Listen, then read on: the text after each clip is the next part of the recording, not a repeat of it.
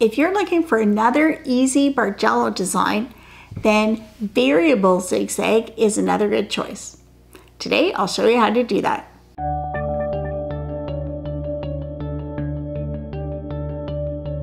Welcome to Epida Studio. My name is Elizabeth, and I help you make beautiful things with quilting, projagi, and embroidery.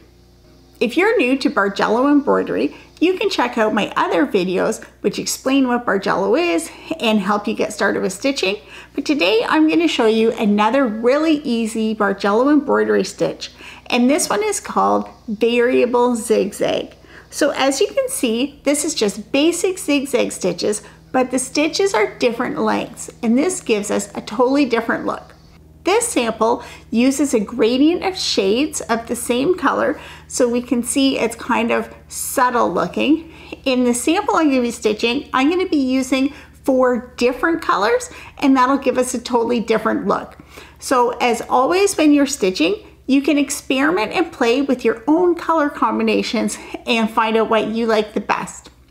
My sample is going to be stitched on plastic canvas with worsted weight yarn, but of course you can use other fabric and thread combinations.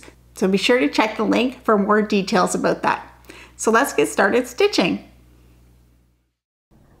I'm going to begin by stitching one base row, and this is going to serve as a reference for all the other rows. So I count to find the center point on my plastic canvas square, and then I'm going to begin stitching little straight stitches that go over one square.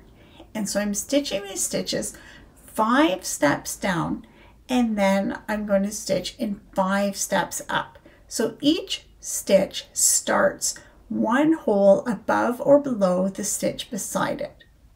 Because this is my base row and I want to align it with the middle of the square, I'm starting in the middle and using half my thread to stitch out to one side.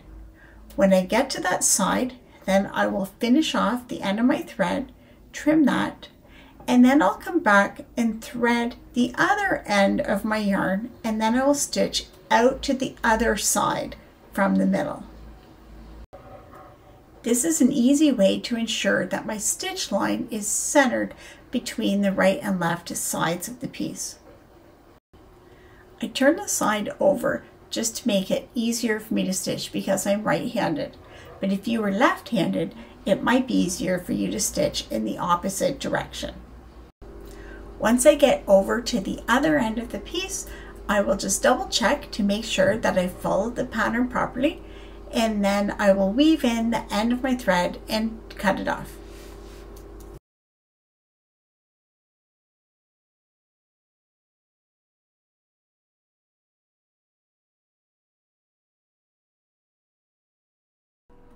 For my next row, I just start at the left-hand side because I'm following my base row, so I don't need to worry about centering.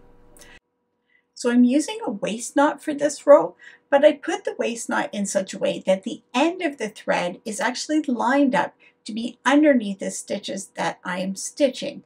So this will save me time from having to come back and weave the end in after, because I'm weaving it in as I'm stitching. These stitches, you'll notice, are longer than the base row. They go over 3 holes.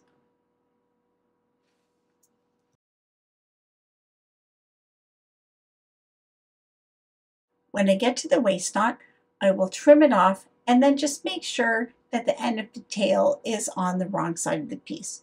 You can see that the end of the thread was woven in as I was stitching. So I'll just continue along and stitch this whole row in the same way. When I get to the end of the row, then I'll just weave in the end of the thread and cut it off.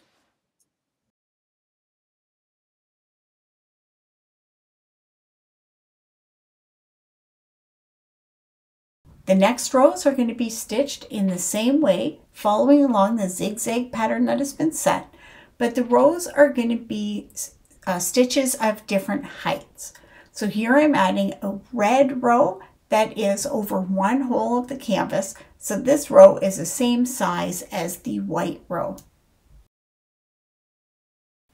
Next I'm adding a blue row This row is the same size as the green one and it's stitched in the same way.